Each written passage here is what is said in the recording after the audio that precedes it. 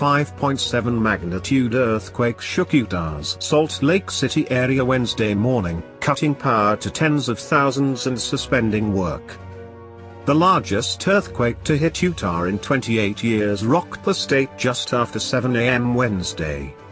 The U.S. Geological Survey initially reported the 5.7 magnitude quake hit just northeast of Magna about 7:09 a.m. No deaths have been reported as a result of the earthquake, Salt Lake County Mayor Jenny Wilson said in a news conference.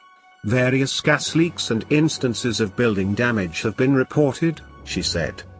A second 3.7 magnitude aftershock hit about 7:15 a.m., according to the USGS, and another 3.5 magnitude aftershock hit shortly thereafter.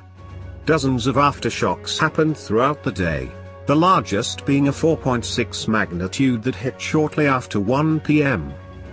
Rumors of a bigger earthquake coming later Wednesday are untrue, according to Utah emergency officials. In 95% of earthquakes, the first quake is the strongest, according to the Utah Division of Emergency Management. Salt Lake County officials are currently asking people to stay off the roads and stay home if possible.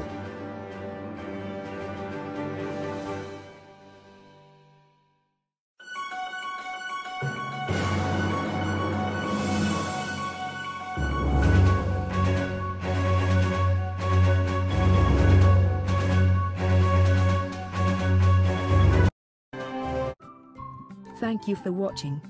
Please subscribe to us on YouTube.